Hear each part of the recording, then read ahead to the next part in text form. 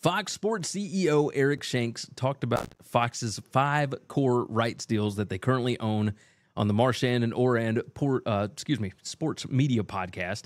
And he was asked about whether or not Fox has any interest in the Pac-12.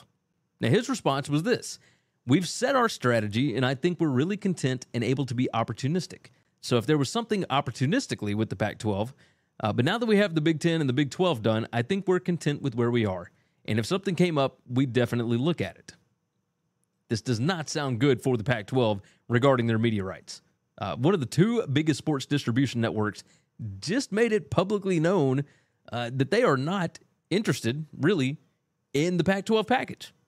Like, most people assumed that they would be interested to try and fill at least like their late Saturday or Friday night time slots with the Pac-12, but Fox is apparently really only interested in bigger games for their linear network, and they've already got a contract with Mountain West, so their late night windows are basically covered. Like, this is the first potential media partner that has gone public with a nicely put thanks but no thanks. Like, The Athletic just put out an article by Stuart Mandel. It was Mandel, Auerbach, Olsen, and Vanini, right? And they were discussing all the latest from this situation. Now, first, the Pac-12 was ahead of the Big 12 in the media rights pecking order, and the Pac-12 started reaching out about getting a new deal done back in late July or early August. Well, here we are 6 months later. The Big 12 got out ahead, already has a deal finalized, and it's a deal that gives them the option of stealing Pac-12 schools in conference expansion, no less. And the Pac-12, as we've been discussing, is having to go and look for teams like San Diego State and SMU just to be able to get some kind of deal done. Now, that begs the question, why is that? Like, take this from that article. It says 3 people with knowledge of the discussions said Commissioner George Kliavkoff is struggling to find partners willing to pay close to what the league is seeking. 2 of those sources said Kliavkoff overpromised his members on how many bidders there would be and what dollar amount they could command. A target north of $40 million per school, according to one league athletic director. Today, it is uncertain whether the Pac-12 will even be able to exceed the $31.6 million average that the Big 12 reportedly landed in a 6-year extension with ESPN and Fox it reached last fall. The quote here is, "We don't have a deal because it hasn't been good," said the AD.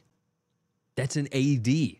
Like, the fact that this leak is coming from inside the conference is insane. This stuff usually does not happen.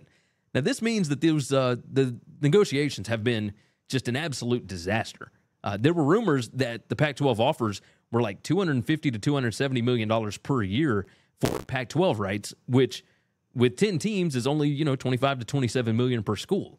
Now, are you telling me that inventory alone with potential expansion partners like San Diego State and SMU is going to bump that up by $5 million per school? I don't think so.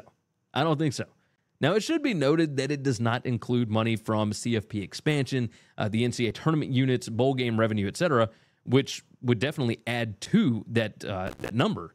But it's going to add to the other conferences as well. Like, this is an absolute nightmare for George Kliavkoff. Absolute nightmare. Psst. Hey, if you like this video, go ahead and hit the like button, hit the subscribe button, and of course, jump in the comments. Thanks for listening to Winning Cures Everything. Make sure and subscribe on YouTube or your favorite podcast app, and make sure to leave a nice 5-star review. You can follow Gary on Twitter @GaryWCE, and the show is @Winning Cures. Be sure to check out the merch in our web store and share the show.